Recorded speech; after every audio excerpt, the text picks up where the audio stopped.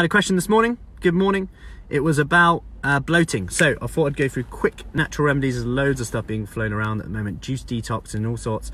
And I just want to remind you of the basics before we go on. So number one would be to sit down when you eat. You generally eat slower when you do this, and you might not shovel it in.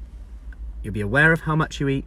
And that brings me on to number two. You might then end up eating smaller meals. So if you're maybe skipping meals, fasting, and then eating a bigger meal, that load of food going into your gut at one time could cause bloating, potentially. 3, drink more water. Fiber will soak up water. That could give you a bit of stomach cramp, indigestion. Hiya Norma, good morning. Number 4, put your knife and fork down between bites. Might just slow you down. Even if you do it once, just notice it.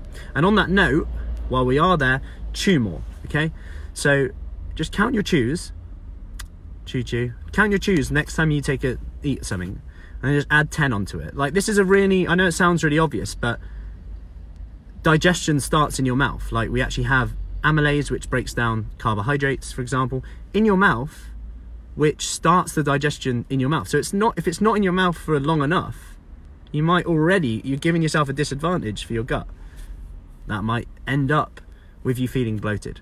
Number 5, it could be that you've increased your fiber too quick and you're feeling a bit bloated. So what you might want to do is just lower your fiber intake a little bit.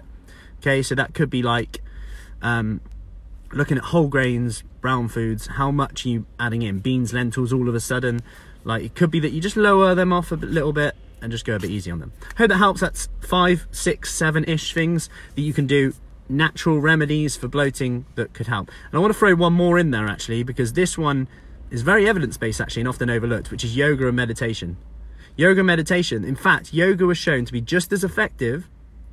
Yoga was found to be just as effective as a FODMAP diet, which is lowering fibrous foods, as a FODMAP diet. So yoga was just as effective.